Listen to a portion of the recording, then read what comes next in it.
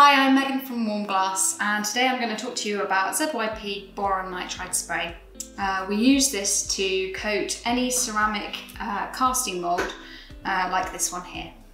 So first thing you want to do is, when you get the bottle, take the nozzle off the side and give it a really good shake up. It will all be settled at the bottom, so you want to make sure it's really mixed well. There is a small ball in there which you can hear rattling around. Once you can hear that and you can see that there's no sediment at the bottom there, you're good to go.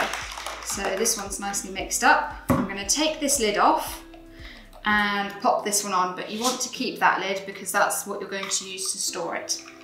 So pop the spray nozzle on, nice and tight. And then I'm going to put my dust mask on because I don't want to breathe in any of the spray.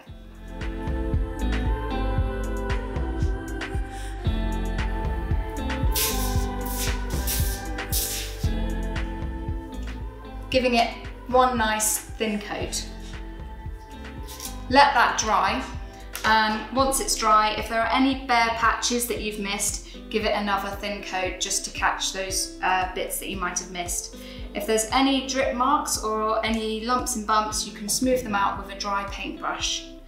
Once you're finished, make sure you remove the spray nozzle because we don't want any of the sediment to settle in the nozzle, because that will make it very difficult to clean and use the next time you want to use it. So pop it into some water and pop your original lid back on to store the bottle.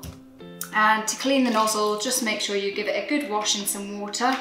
I've got a sponge here and I'm going to spray the water through the sprayer just to make sure that there's no residue in there and that it's nice and clean and empty for storing. And there we go, that's ZYP Boron Nitride Spray.